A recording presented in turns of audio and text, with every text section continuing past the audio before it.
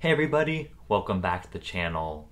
In this video today, I want to talk about 3 beneficial habits that I formed last year in 2021. So the first of these habits is gratitude reflection during my daily walks to campus. I tried to develop this habit because I was trying to find a way to more regularly incorporate gratitude reflection into my life. And so I did that by coupling it with a daily activity or habit that I already have going on, which is walking to campus. There are a great number of studies showing the health benefits of gratitude, and this one right here is just one of many. Gratitude blocks toxic emotions, reduces stress and fatigue, and improves mood, self-efficacy, and sleep. And these in turn can increase adherence to health behaviors, lower blood pressure, and improve mental health. And if you want to delve deeper into the health benefits of gratitude, the Positive Psychology Center at the University of Pennsylvania has a tremendous amount of resources there. So I'll link that in the description below.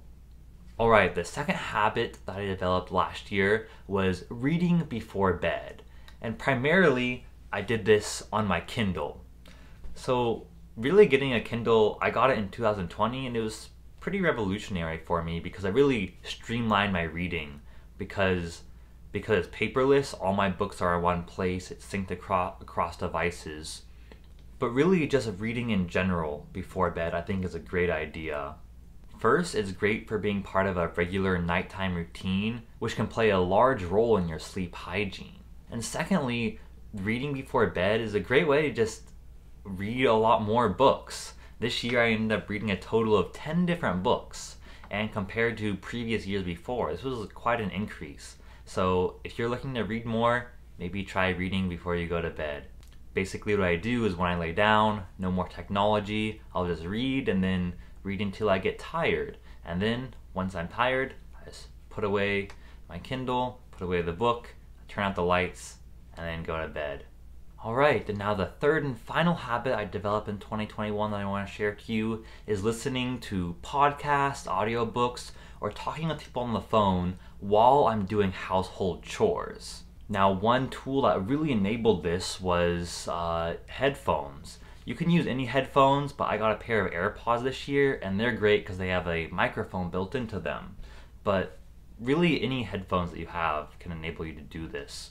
One of my favorite podcasts I listened to this year was called Hidden Brain, and essentially it's a social science podcast that explores the unconscious patterns that drive human behavior and engages with questions to help us better understand our world.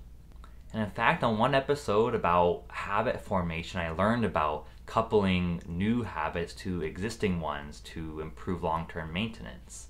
So that's how I help to better develop my habit of daily gratitude reflection.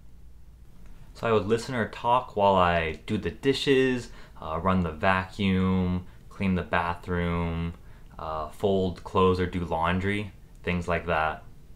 One area where I notice I'm not able to do this is while I'm cooking. Just for me, that requires a bit more mental focus, and so listening to audiobooks or podcasts while I'm doing that can be kind of challenging.